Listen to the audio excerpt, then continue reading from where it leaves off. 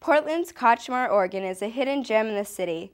The instrument celebrates its 100th birthday next month, with the Friends of the Kotzschmar Organ are planning a week-long celebration to mark the event. Tom talked with Municipal Organist Ray Cornils about what's in store. Ray, thanks for joining us. You're welcome. It's a pleasure to be here. We're here to talk about the centennial celebration for the Kotzschmar Organ, but before we get into that, just briefly, for people who might not know, what's the history behind the Kotzschmar Organ? Well, in 1912, the Kotzschmar Organ was given to the city by Cyrus H.K. Curtis, the publisher of the Saturday Evening Post and Ladies' Home Journal. He was a Portland resident and loved music, and it was Herman Kotzschmar, who had died just a few years before, that sparked his interest in music. And so, as a testimony to the great musician that Herman Kotzschmar was, Mr. Curtis gave to the city the fabulous Kotzschmar Memorial Organ, dedicated August 22nd, 1912. 1912, so this is the 100th year. 100 years. And next month in August, we're going to be a big celebration's coming up, right? Whole festival week, from silent films to pops to classics to organ and brass workshops, you name it, you will just have a great time hearing, exploring, and seeing the many sides of the Kotzschmar Organ. I'm kind of curious what the silent film night's about. What's actually going to happen? It's speedy. It's a wonderful silent film with Harold Lloyd, and it's actually a cameo appearance of Babe Ruth in there.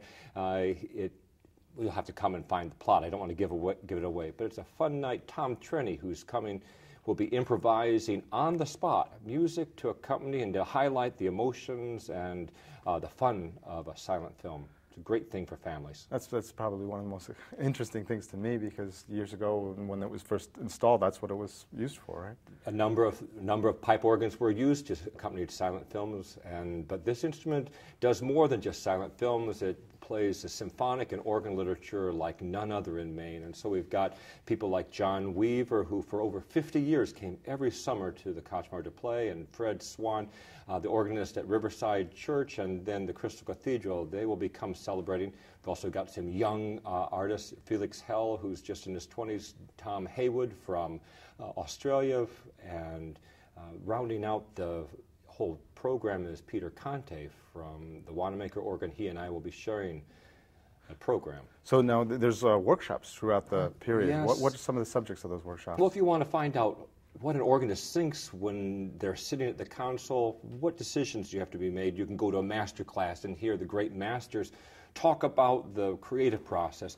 If you want to find out about how to register or how to bring out the characters of a silent film, come hear Tom Trenny talk about that. If you just want to hear about the history of Portland architecture in 1912, we've got a workshop on that. All sorts of things. If you're an organist, how to improve your hymn playing. But it's for not just the professional, but the interested amateur. Will have tours of the Winchester on Saturday at noon, so you can see the insides, how this great machine works. And I can vouch for how much fun that is. You gave us a tour not too long ago. And there's also a Casco Bay cruise, isn't there? Yes, we'll have a lobster bake out on the islands, a Casco Bay cruise with a number of the artists that are here. So it'll be a time to come and enjoy all that Maine and Portland has to offer. And what period of time is that? What are the days? We begin Friday night, August 17th, with a 7:30. That's our silent film. On Saturday, we have a Pops program. That's the 18th. And during the day, we have a marathon from 9:30 to 3:30. Organists from throughout southern Maine will be playing. Sunday is our cruise of Casco Bay and the Lobster Bake. Felix Hell and Fred Homan and Tom Haywood come Monday night. Tuesday night, Fred Swan and John Weaver, and then Wednesday night, August 22nd, the 100th anniversary, Peter Conte, myself, and the Kotzschmar Festival Brass. There'll be sing-alongs. It'll be a great deal. A lot of fun. And then we'll be saying goodbye to the organ for a while, is that right? 2 years. We will be packing the instrument up, taking it to Toland, Connecticut for renovation to bring it back to its full glory. There are a number of wind leaks, a lot of air problems in the instrument that put the instrument in jeopardy, and so we're bringing that back, and I'm delighted about that. I'll miss it, of course. We'll be doing Kotzschmar on the road, and we'll be doing some educational series in schools during those 2 years. Well, after 100 years of service, 2-year break isn't much. It isn't. No. So now, if people want more information about, you know, the whole festival and the Friends of the Kotzschmar Organ have a website. That's www.foko.org. It has all the information. Tune in for that, and just come on Friday night and get the whole schedule yourself. Yeah, it sounds like a great event for anybody, whether they're a musician or not. Thanks a lot for joining us and telling us about it. Pleasure. You'll be thrilled.